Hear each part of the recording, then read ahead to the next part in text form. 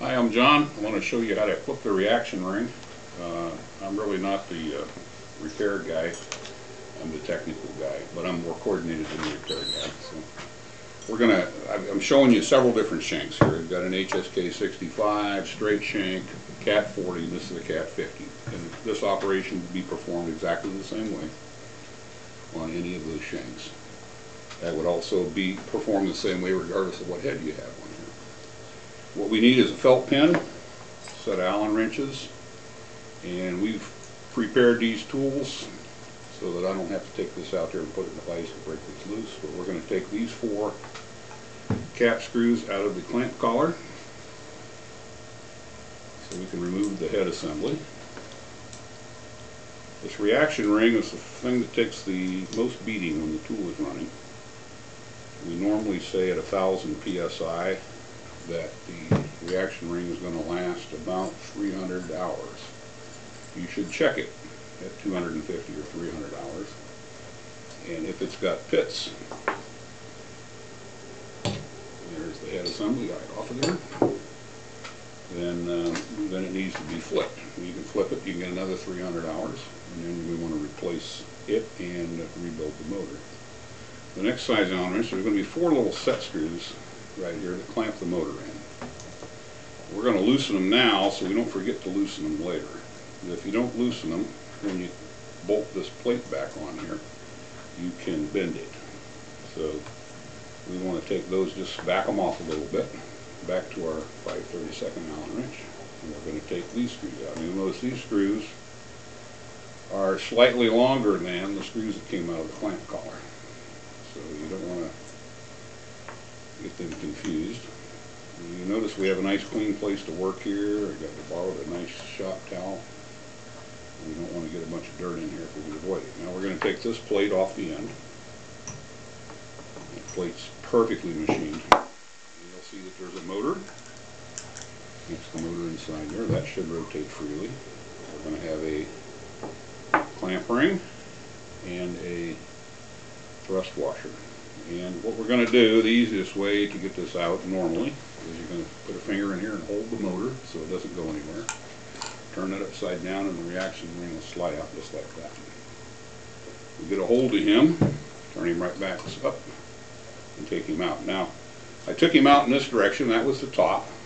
So I want to take a little felt pin and I'm just going to mark a little black spot on there so that I know if I get in here playing with things, I'll know which side was up and I'll know to flip it. Now the motor would actually lift out of here. We don't need to do that to flip the reaction ring. But while we're here, we can pull him up out of here. You want to make sure the balls don't fall out like that. The balls are fit to each hole.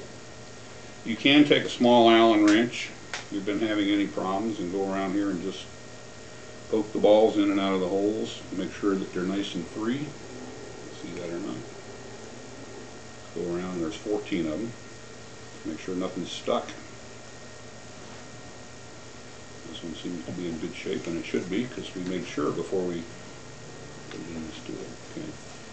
And we'll put him back right there on the pencil. You can, well, we'll give you a peek in there. You can see the pencil bearing.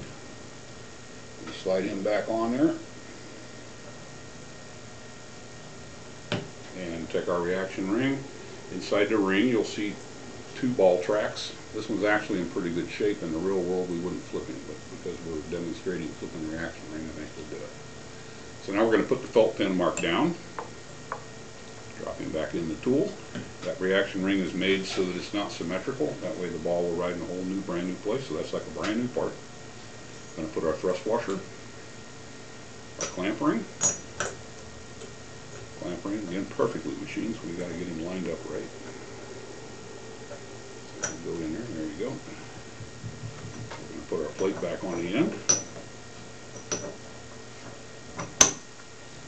And assemble our 4 screws.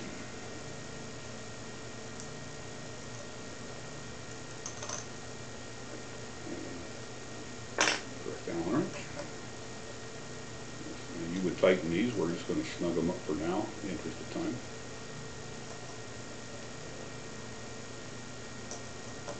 After After those are tight, we would come back and snug up the 4 set screws.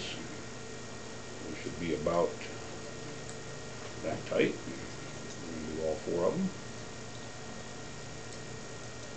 And then our head assembly is ready to go back on. So we'll set him, if you look down in there and see the ears on the motor, line those up with the hole in the, what was that? So that'll fit down on there nice and flat. It'll be able to rotate and be adjusted. And we'll find the holes where that goes. There they are. Put these 4 screws back in, and we have successfully flipped our reaction ring. Any questions? Tighten these up.